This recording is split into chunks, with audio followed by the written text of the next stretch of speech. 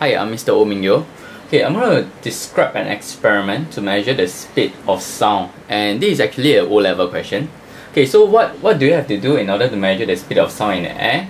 First of all, you need to have two observers, A and B, and they have to be positioned at S meter apart. And make sure that S must be far enough so as to minimize human reaction error. Okay, a diagram is shown here. A and B positioned at S meter apart.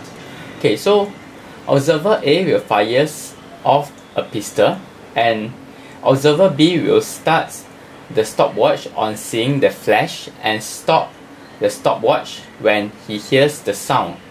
The time interval T is recorded. So in this case, we can calculate the speed of sound in air by taking the S divided by T. Okay, and there are two precautions that we have to take note so as to make this experiment more accurate. The first one will be to repeat the experiment to find the average speed, and this is for better accuracy.